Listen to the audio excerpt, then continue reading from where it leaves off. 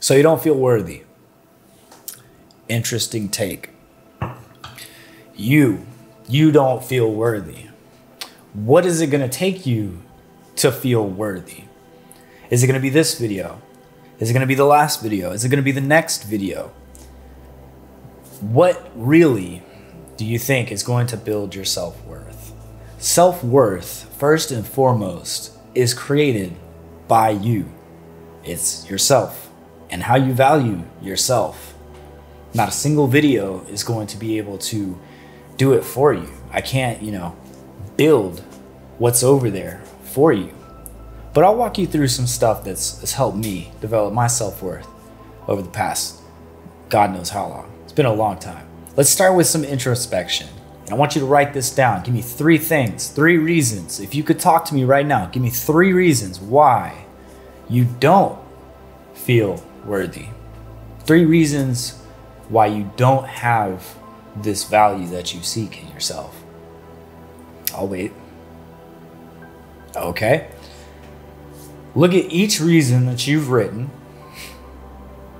Is it related to somebody else? In any way, shape, or form? Are you trying to meet somebody's expectation? Are you trying to meet your expectation of what you think someone else expects? Okay. What can you do about it? Realistically, can you improve upon it? Can you throw it out and stop caring about it? And does it actually align with you and how you want to be? Or is this just someone else's expectation?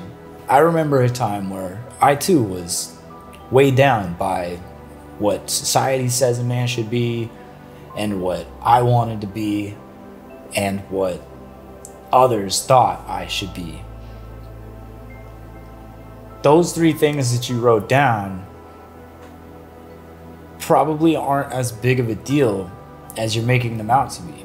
I want you to write 3 new things down and go over what you feel you've accomplished. 3 big things that you've accomplished in the last year.